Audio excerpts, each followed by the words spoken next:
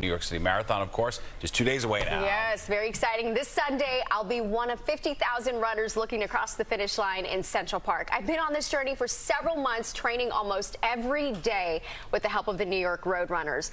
Prior to my training, I got to tell you, I never ran a mile outside, but it was always a goal of mine to one day take on a marathon. As a cancer survivor, I know the mindset of those who are fighting every day to regain control of their health and their bodies, and that's what led me to meet Lottie Mishan, a fellow survivor now empowering others through her passion for cooking.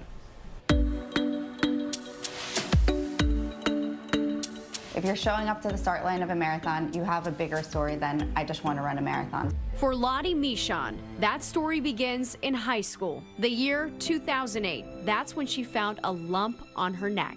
We were diagnosed with the same cancer, Hodgkin's lymphoma. I was diagnosed at 23, but you were diagnosed much younger at 14. How do you even process the news? It felt like a death sentence. When you hear cancer, that's what you think of. And I think that's why I was so motivated after being diagnosed with cancer, showing people that this doesn't mean that your life is over and you could still live a full, beautiful life.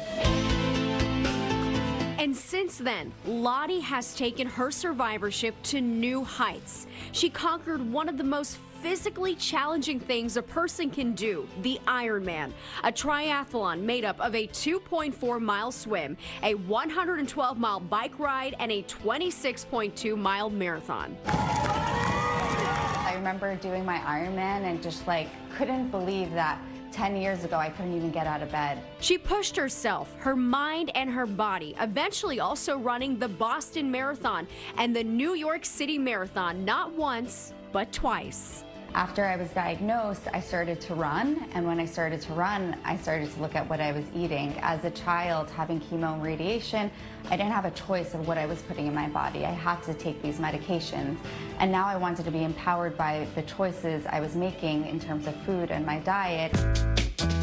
So now she's sharing that knowledge and her love of the kitchen through her cookbook, Running on Veggies. So I'm running the New York City Marathon for the first time this year. Show me a recipe, a smoothie that I can make for after the run. I'm going to show you how to make an anti-inflammatory smoothie.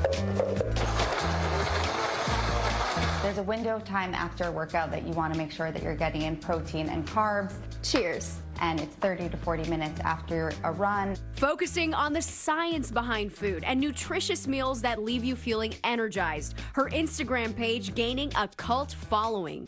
It all starts with the jammy eggs, and then I grab a long flat plate and then some small ceramic bowls to add some dimension to the board. Creating a healthy lifestyle for herself after cancer and motivating others to do the same.